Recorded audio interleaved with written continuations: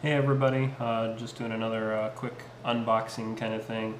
This is the stabilizer, the anti-vibration mount that I got to mount my flight controller, the APM 2.6. Just got it from Amazon today. I think it was, with shipping and everything, it was like 12 bucks, something like that. This is just to keep the vibration stuff from your quadcopter, whatever, away from your flight controller. Feels pretty sturdy for the pieces. Really don't flex a whole lot. Comes with these two sticky pads that you would put on this to just sticky mount your flight controller, whatever you want, your APM, NAS, or whatever, to it. I might do like some Velcro or something like that, I'm not sure, because it already looks like the piece of paper on this one are sort of coming off. So I might use something else. We'll see about that. It's got these rubber spacers that you stick in all four corners here. Get those out.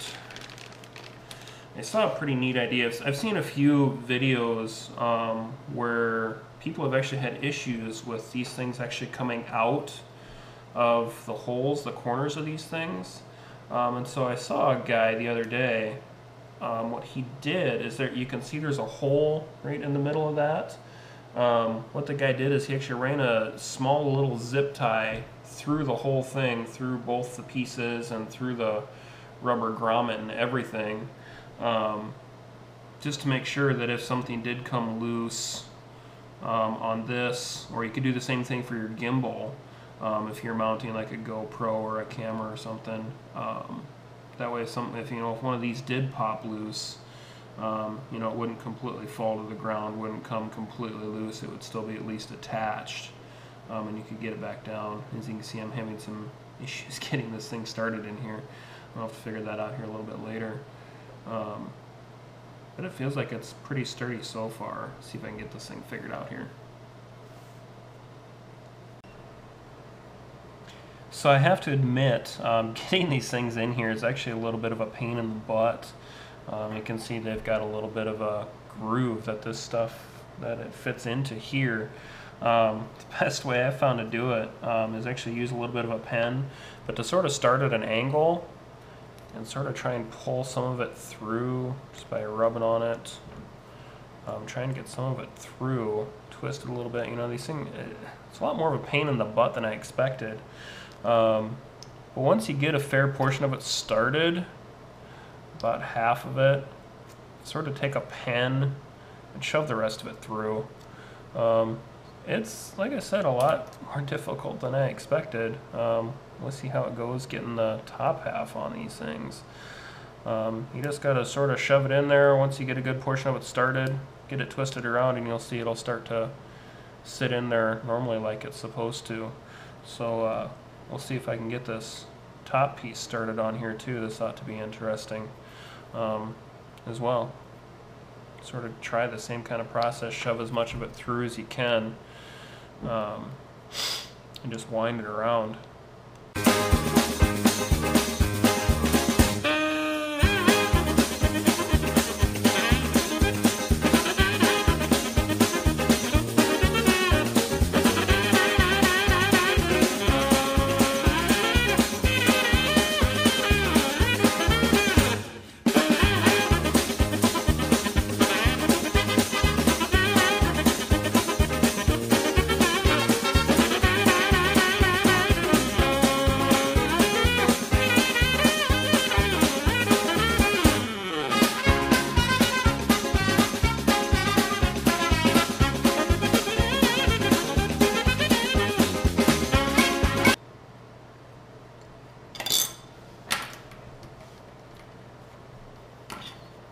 So you can see this thing's a little bit difficult to put together. See if I can figure out a better way to do this. Gets a little irritating, I have to be honest.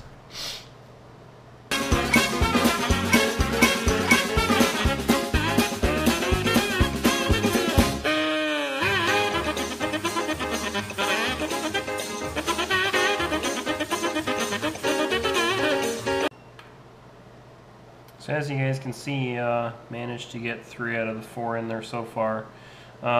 It's a huge pain in the butt, I have to be honest. I found actually a pair of forceps that I use at work. I don't even have any ideas on the best way to do this. You just gotta sort of take something in there and just start shoving it in there, mush it together, whatever you gotta do. But yeah, it's sort of a pain.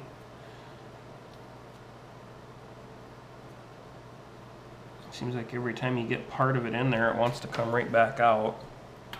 I'm stretching some of these pretty far. I hope that these things don't actually come apart or tear at some point in time. I'm guessing not, 'cause hopefully I don't have that much force on it at any point in time, but you never know.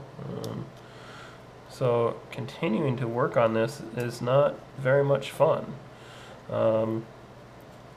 This might be one of the more annoying parts of the build, actually, as I go along. Yeah, so I'll just keep working on this, and it's taking me a lot longer to put this darn thing together than I would have expected.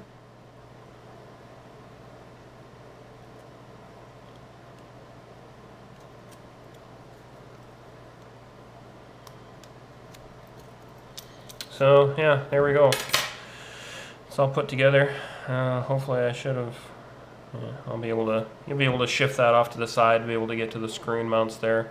I just hope you can see how that's pretty far spread. Like I said, hopefully that doesn't tear or pop out or anything. I might try the zip tie thing, like I saw the guy did on the gimbal. Make sure it doesn't fall apart. It honestly makes me a little bit nervous, but I'm sure it's not going to have that much force on it. It doesn't have a whole lot of give, but I'm sure it's got just enough to dampen the vibrations from the quadcopter and whatever else. So yeah, so there's that. As I get more parts, I will continue to put up some videos and hopefully not bore everybody to death with my quadcopter build. Thanks for watching.